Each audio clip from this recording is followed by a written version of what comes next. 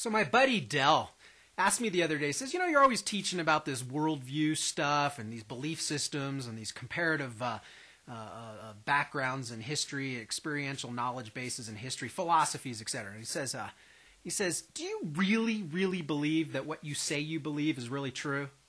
I said, no, do you really, really believe that what you say you believe is really true? I said, well, yeah. And he says, no, really think about that. And when you really think about that, it's more about believing something. It's more about, are you willing to maybe even die for something?